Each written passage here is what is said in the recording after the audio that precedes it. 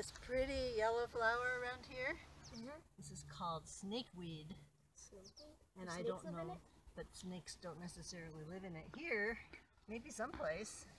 But this is one of the things that tends to bloom, gets its flowers late in the summer after lots of other things are all done. And it's a member of the sunflower family, believe it or not. Doesn't look anything like a sunflower, does it? But, stiff.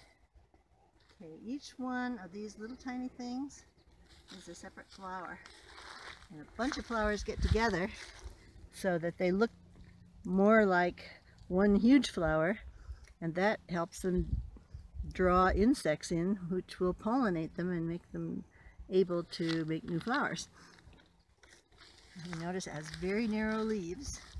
That's one way to tell it. And then these yellow flowers. And that's sometimes called broom snakeweed, and its scientific name is Gutierrezia sarothrae.